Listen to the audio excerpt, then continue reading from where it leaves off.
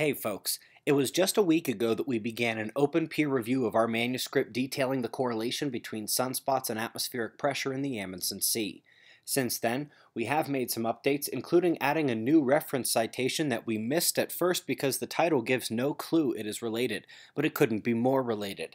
It turns out that the variability they're actually discovering here is on approximately a 21-year cycle, which comes close to matching the solar Hale cycle very closely. The Sun's full magnetic reversal cycle is about 22 years, but can vary between 20 and 24. This paper from 2004 finds the correlation with a similar persistent pressure setup in the South Indian Ocean, not unlike the Amundsen sector we studied in our paper and which is located in the South Pacific.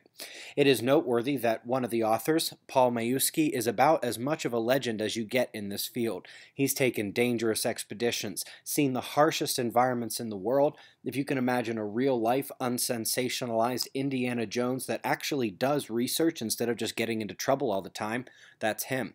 Anyway, in addition to adding another reason why this study made perfect sense to perform, we got another statistical analysis done. I want to thank David Finch, retired, University of Sussex, for his independent analysis of the statistical data, also noteworthy that he is an avid observer, that makes 3 independent finds of the same correlation. Mr. Mendez, our co-author, David Finch, and Charlie Kidd, an expert in Excel performance of statistical analyses.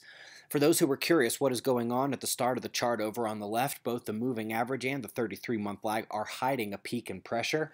David actually went ahead and made a chart without the lag so we could show you the spike that gets hidden and how the sunspot numbers had actually been up even higher and how, just like with other cycles, they had peaked and started going down already by the time the pressure peak occurred. The strong match in both the chart you see here and in the correlation table indicate that this correlation is real. It's been performed 3 times independently now, and this result is significant beyond the 99.99% level. I am not sure how many of you tried to reach out to an atmospheric scientist, a climatologist, or a solar physicist, but an opinion from someone like that is really all we are missing. We do not have strong contacts there and are outside of the mainstream academic world.